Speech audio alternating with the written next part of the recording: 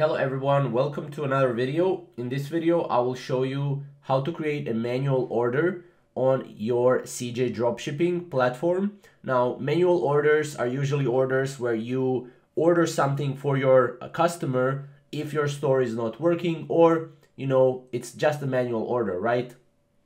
Simply said. So go here to my CJ, obviously log in into your CJ, right?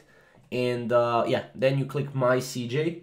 And right now, as you can see, we loaded up our CJ platform. Next thing we have to do is we have to click on orders and then import orders right here.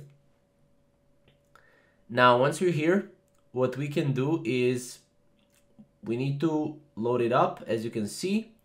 And then what we need to do is we need to go to create orders by searching products right here. And once that loads up, here we can see all the products that are in our store. And also if you click, if your product is not in your store, you can click all products right here, right? And here you will get all the products right here. And you can also search it by SKU number right here. So you can type that in as well. Now, next thing what we can do is we can click the plus sign to get a drop down menu, and then we'll select the variant we want to add, right? So we can click plus sign right here, and then here you will see all the variants, right?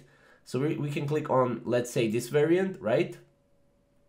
And then once we click on that variant, what we can do is we can see the shopping bag is right here. So we can also click add right here. And then we'll click the shopping bag. And then as you can see, we need to click next on the shopping bag here.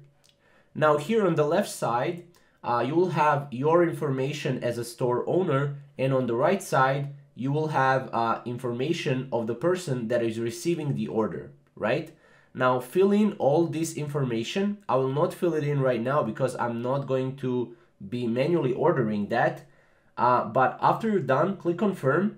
And now you will need to go to the left side where it says cart right here after you click confirm, and you will have to go to drop ship orders. Now let's click just on that. And here what you will have to do is you will have to click the checkbox right here. It will be the item, and then you will need to click the checkbox of that item that you want to manually order, and then you need to click submit.